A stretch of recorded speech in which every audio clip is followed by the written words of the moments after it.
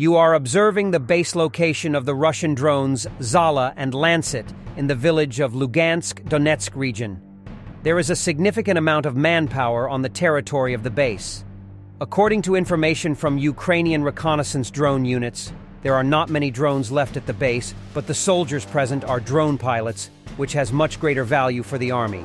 After targeting, a strike was struck, damaging all the buildings located on the territory, which were quite old and not durable, which allowed the shells to pass right through, damaging or destroying the UAVs, as well as eliminating manpower in the form of pilots of these drones. After some time, an ambulance arrived on the territory, but according to our information, there was no one to save, and only those who were at a safe distance from the epicenter at the time of the impact were saved.